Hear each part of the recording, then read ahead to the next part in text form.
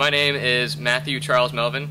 I said to put my full name on there, so I'm going to say my full name, but most people just call me Matt. I am 23, and I am currently living in Orlando, Florida, attending the University of Central Florida, and I'm graduating this semester, so yay on that. I'm originally from Boca Raton, Florida, which is down south, and my current interests and hobbies include riding my bike to campus. Yes! I cook a lot. I cook a lot of good food for myself and for others, of course. A perfect simmer. And 350 at 4 minutes. Boom. Spending time with friends. 3-time male model of the year. Just listening to music. Oh, tainted love. Boop, boop. Just typical 20-year-old activities. Cool. Right on. Right on. Okay. Send to... Oh, hey there. So I guess I have to talk about my professional life in this aspect of our lovely video. I guess the best job I've ever had is the one I have now. I work for the Florida Fish and Wildlife Conservation Commission. Kind of a mouthful, but basically I do a lot of different things there. I'll be working with chainsaws one day, and I'll be doing, surveying birds one day, or I'll be working a wildfire another day. It's just a really fun, dynamic job, and it's never the same thing twice, so I really enjoy that. So on the other side of the coin, I guess my worst job I've ever had was actually the first job I ever had.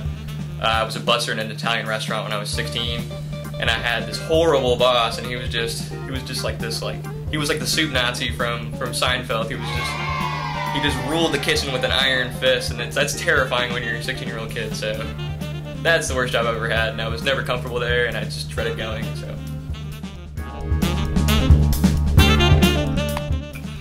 That's what I'm talking about, Travis. Good stuff right there. Good stuff. See, that's all teamwork right there, kids.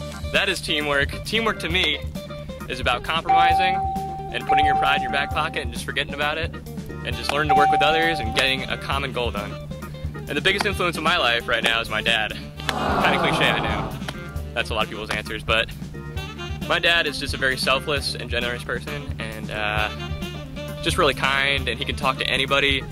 Doesn't matter who it is. He's just not a snob at all, and I hope to be like that one day. Yeah. So what makes me want to work at Camp Whittier this summer?